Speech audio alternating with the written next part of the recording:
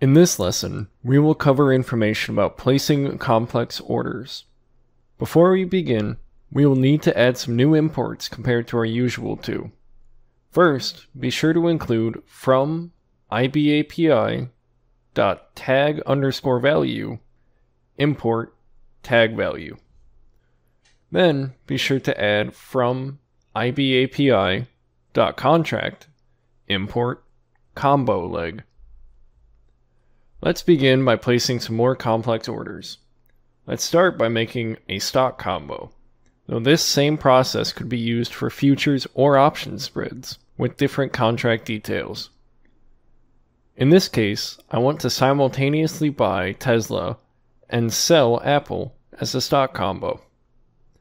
While moving through this lesson, please keep an open mind as to what buy, sell, and long and short mean with respect to combos.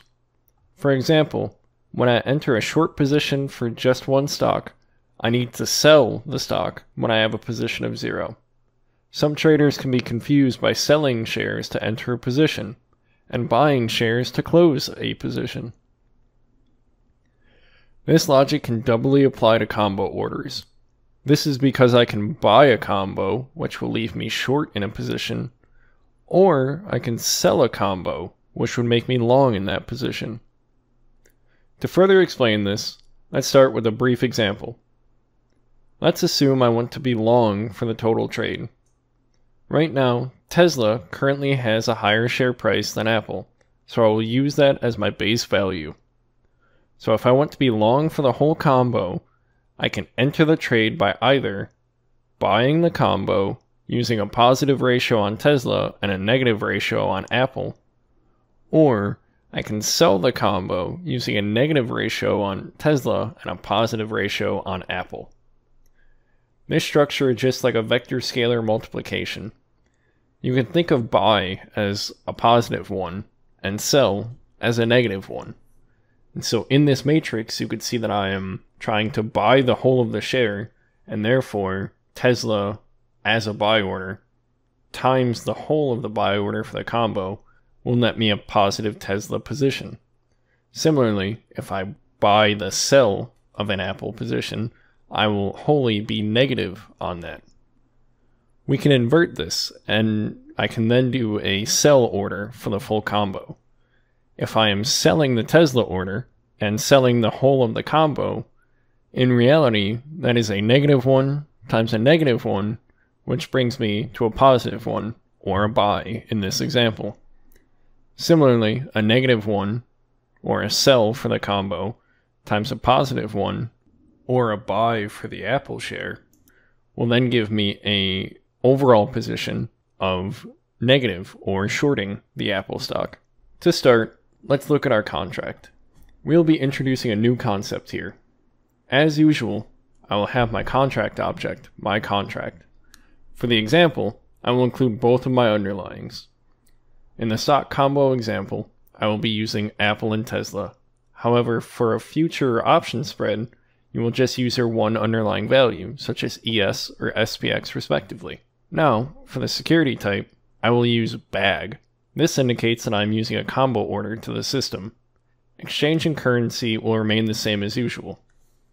Now I can begin to add my legs to my order. I will create my first leg. To do so, I will create leg 1 and set it equal to combo leg, and then a set of parentheses. Then I will add my leg's contract ID. In this case, I will use Tesla. I will use a ratio of 1. However, you are welcome to change this value to a higher number as needed. I'll add my leg's action, or buy, per my ratio before, and then set my leg's exchange as smart. Then I can edit my second leg, which I will call leg 2. Just like before, I will add Apple's con ID, another ratio of 1, and exchange of smart. However, this time I will set my action to sell. Now that we have our legs, we can attach them to a contract object. To do this, I will type myContract.comboLegs and set it equal to a pair of brackets. Then I can append each leg to my list. myContract.comboLegs leg1.append leg1 in parentheses, and then again with leg2 in parentheses. Keep in mind I am only doing a 2-leg stock combo. Just like in TWS, I could have up to 6 legs on a guaranteed spread. This is everything we need for our contract. Let's get started with our order object. We have our usual options of a market or limit order, but there are alternative order types such as rel plus market that we would recommend investigating further in our documentation's order section. As I mentioned before, Tesla is at about $225, and Apple is at about $150. If we do the math, we know our order would put us at a current price of about $75. I will set my limit price to $80. Our other order attributes will be the same, except in my case, I will be adding myOrder.SmartComboRoutingParams as an empty list. These are for unique values for combo orders. In particular, because I am using a non-guaranteed order, I will need to approve this for the system. To do so, I will append to that list tag value, and then in parentheses, non-guaranteed, and set the second value to 1 to approve the use of non-guaranteed orders. I can now submit my order. If we look at the order in TWS, we will see the order pair reflected appropriately.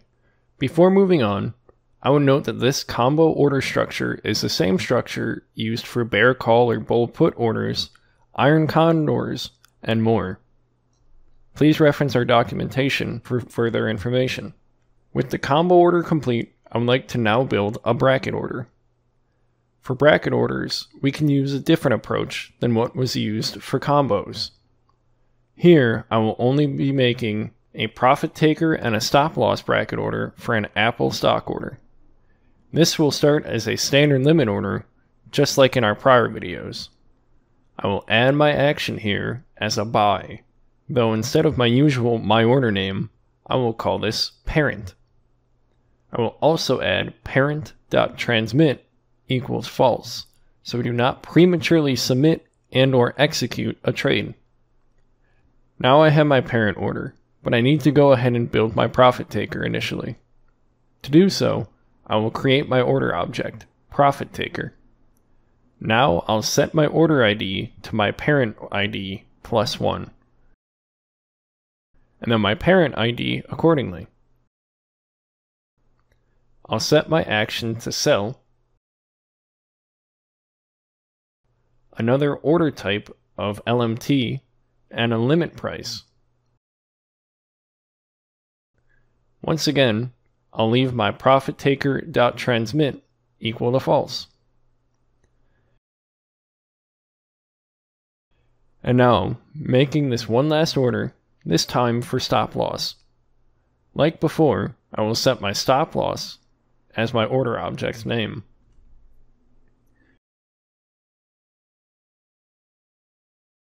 Then, I can deem my stop loss action as sell. Now I can set my order type to stop in my stop loss, and then set stop loss.aux price for the stop price. In this instance, I will change my stop loss transmit value to true now that I have all of my orders. Now we can place all of these orders. As usual, I can use my self.placeOrderRequest to start placing my orders. I will go ahead and place my order for my parent order with my parent order ID, my contract, and then the parent object. We will then do the same for my profit taker with its respective values, and then finally we can end with our stop loss. I would note that we have to use the parent first, as the other two pieces of the order build off of the parent's order ID. Conversely, we must end with the stop loss in this scenario, as this contains the final order transmission from that transmit.true or transmit equals false. If we run our code, we could see in Trader Workstation our bracket order posted in our order summary. We will be able to see these values in our open order or order status callbacks. Bracket orders use the same structure as hedging orders and OCA orders. We would advise reviewing our documentation further if you are interested in using these types of orders. It is important to bear in mind the order efficiency ratio, which tracks the ratio of messages sent or submissions, modifications, and cancellations to the number of orders which actually execute. In general, this ratio is expected to be around 20 or less, and is automatically tracked by the Interactive Broker servers. Please review our IBKR info articles describing this topic for more information, as well as the calculations to find these values. This concludes our video on complex orders. Thank you for watching, and we look forward to having you join us for more TWS Python API lessons.